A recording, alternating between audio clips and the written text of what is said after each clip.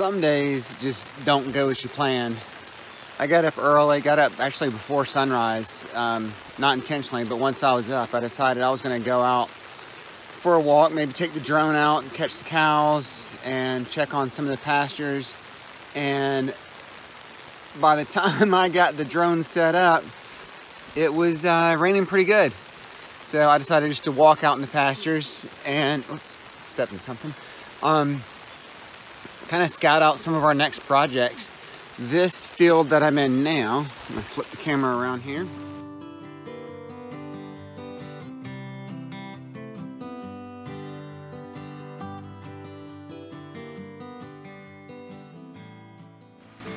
This field is what we call the bull pasture, and it's doing okay, but depends on what part you're in. There's a whole lot of these briars, or the multifloral rose, I think is what they're called. They're just invasive and they take over everything, so either my dad or I will have to get down here and mow soon. And we were even thought about doing some of it today, but I don't think we're going to get out in the rain. We don't have a cab on our tractor, and it's about 45 degrees now, so that doesn't look like a fun day on the tractor. So I think my dad's going to come down either next week or the week after, try to mow this field. It's got a lot of rocks in it, and a lot of those rocks are just because of erosion. The ground's getting worn down. So this is a field, we were talking with my cousin last night, our farm manager, about plans for this field. He's going to overseed it. I believe he's going to use Sudan grass and clover and cowpeas, and I can't remember, I think pearl millet.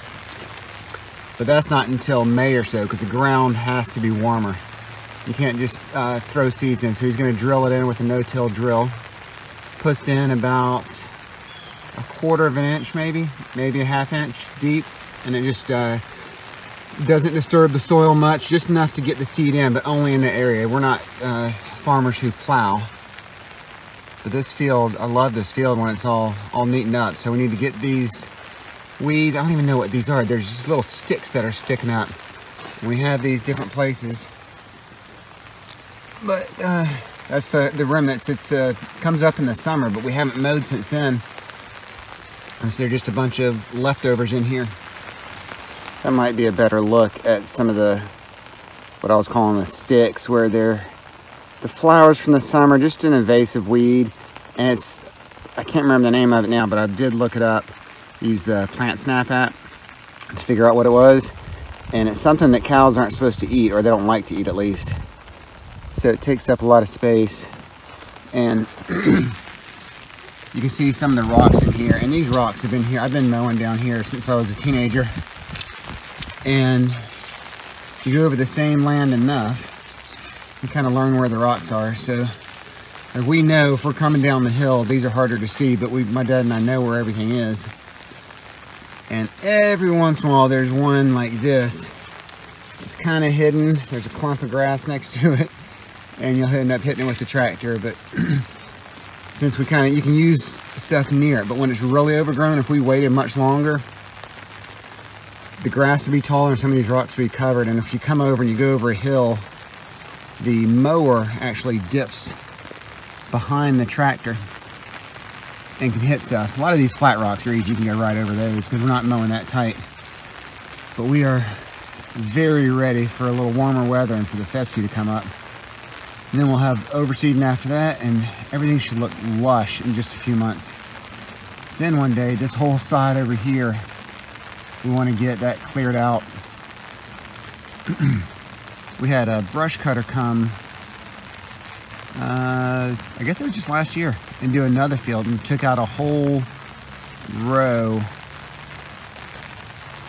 and just mulched it.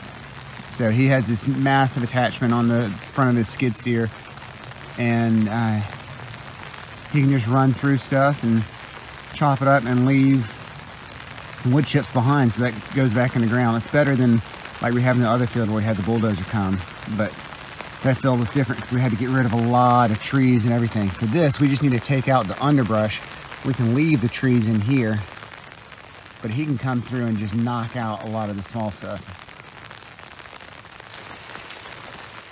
So that was it for me today. I just wanted to show y'all kind of my walk in the rain. And that's a little blown out back there. Let's see if I can, there we go. Not focus on me, but focus on the field. But it's peaceful out here.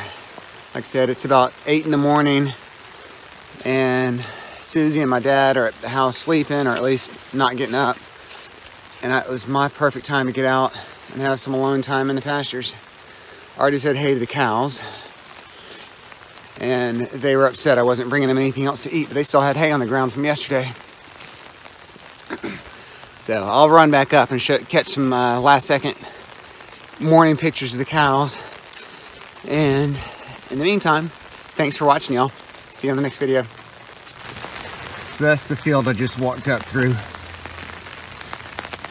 Long, skinny field, which is so quiet and nice outside of the rain, which is kind of just a nice white noise in the background. Now I climbed up to the top of this hill here, walked up to the top of this hill. Not that far of a walk.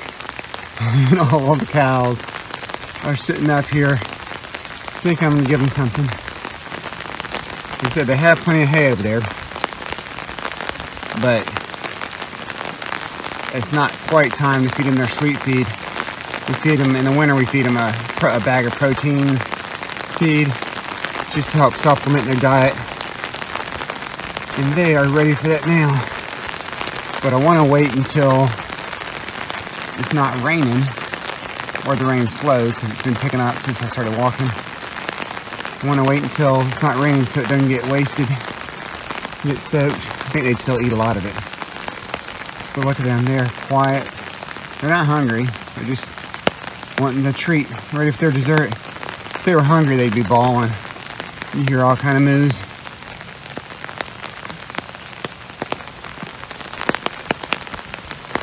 But they are nice, sweet this morning. Anybody want to say good morning to the camera? Say hey, YouTube. Can I get a moo from any of you? No, just chilling. There's 860 here. This one, that's the one who lost her calf. She's still kind of nice to us. That's one of our new babies there. And then the other babies are hiding. I just saw them when I walked up, but there's that white face one with the, she has a little white tip on her tail. It's so cute. She's gonna be easy to identify over the years. I'm not sure if we're keeping her or not, but I'd like to keep that one. Then there's another one. Here it is, number 2 there. Might not be able to see the tag how it is, but that one's not even a week old. Little bull calf. Its mom is trying. It doesn't have a good udder. This is her first baby. It's trying to nurse a little bit, and it's got enough to get by, but not really thriving. But it keeps trying. It's getting enough. It's not sunken in on the side like the one we lost.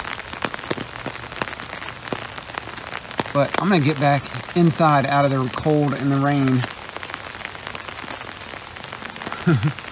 Cows don't have a whole lot of shelter usually. They don't care. They can stand in the rain. Got the leather coats on. But these decided to come in to where we parked one of the trucks. Shelter there, so that's where I cut through. I think they just followed me and stayed there. But you can see these don't care.